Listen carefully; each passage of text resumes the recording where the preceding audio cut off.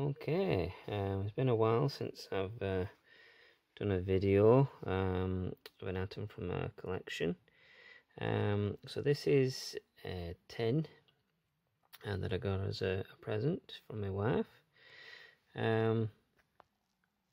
Just had to do a quick video whilst I've come across it.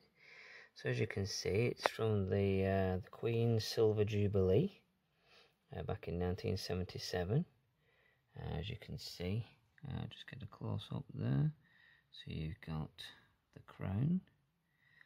You've got 1952 to 1977.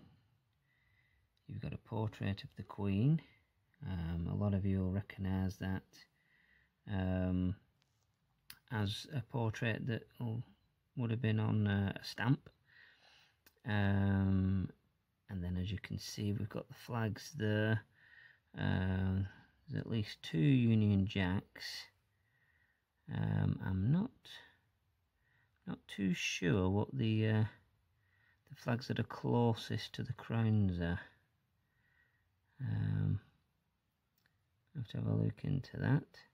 And then various just regalia there, as they do. So there is the Queen's insignia, E2R. So Jubilee. It's repeated down the sides. Silver Jubilee. There's nothing of interest inside, it's just an empty box. There's no, interestingly, there's no name of manufacturer or a company who it was made for or anything like that. But yeah. So there you go. So that's